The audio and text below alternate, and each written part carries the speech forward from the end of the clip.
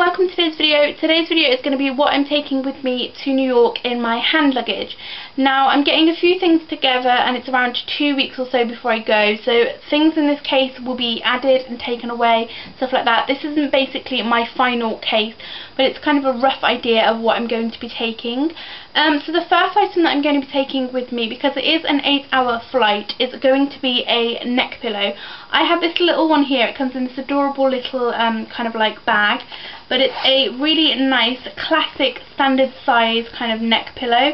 It's one of the little blow up ones, and I just thought I would take that with me because obviously it's an 8-hour flight and I probably will sleep on it, so I wanted to have a little bit of comfort. Also going to be taking a brand new book. I'm yet to read this one, but it is by one of my favourite authors, James Patterson.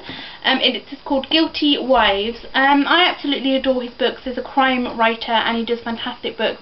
So I thought I would take one of these with me just because I needed something to keep me entertained basically. I haven't read it yet, so I don't know if it's any good, but I'm pretty sure I will do a review on it on my blog. So that is the book that I'm going to be taking to keep me entertained. I also have a folder. This basically contains all my travel documents, my passport, everything I need basically to go to New York, so I'm going to be taking that obviously with me. It's just got every kind of standard things in there, flight details, insurance, passport, things like that. Nothing too exciting, but I always take this little black one with me because I can always find it in my bag. It's always kind of handy to have everything together as well, so you can just grab this whole thing out rather than kind of searching through your bag for something. So I've got one of those. I'm going to be taking Tic Tacs with me. I was in kind of like two minds as whether to take a toothbrush and toothpaste with me and like wash stuff and everything, but by the time I get to New York it's going to be the evening anyway, so all I'm going to be doing is checking into my hotel, going upstairs, having a wash and getting ready for bed anyway. So I decided to just take Tic Tacs with me, which people may be kind of screaming at the camera right now going, you still need to cleanse your face and this and this and that, but I'm just going to take this to freshen up halfway through the flight, and then I'm just going to rely on kind of like when I get off the flight basically to take all my makeup off and everything. So those are just a standard 100 pack of Tic Tacs. I am going to be taking a hand sanitizer though, because you never know when you get on a flight whether you're going to be in any kind of like sticky situations or anything like that, whether you're going to get anything on your fingers or whether you're going to spill anything or anything like that. So I've got my Fruits hand sanitizer. This is a strawberry and pomegranate one, and it's from Wilkinson. I think it's around 90p, I would say, but it's just a really nice flavour, a really nice scent basically, and it's perfect for any kind of like spills or anything like that. So I'm going to be taking a hand sanitizer with me. I'm also going to be taking my purse, and this one is just a plain black Primark purse.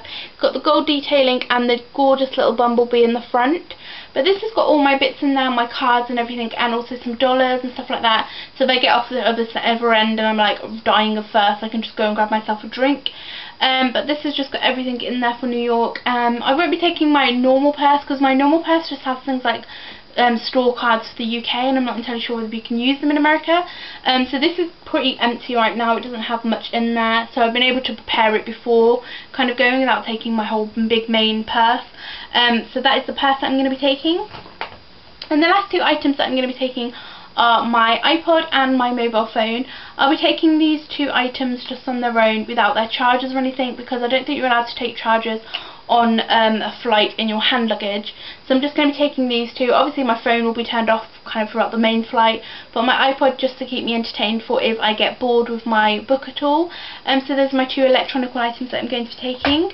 And that's pretty much it for things that are going in my bag. Obviously things will be added and taken away, so when I get to the airport I'm going to be buying things like magazines and like crossword puzzles and stuff like that.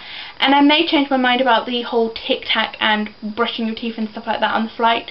So things like a little tiny wash bag may get added as well. But the main bag that I'm taking is actually my Primark two-sided bag. So it looks like this. This will be the standard bag that I take around New York as well. But it's got the large flap pocket at the front. That's where I'll be keeping things like my travel documents, my phone and iPod and stuff like that. And then this bit here, which is a zip up compartment, is really handy for everything else.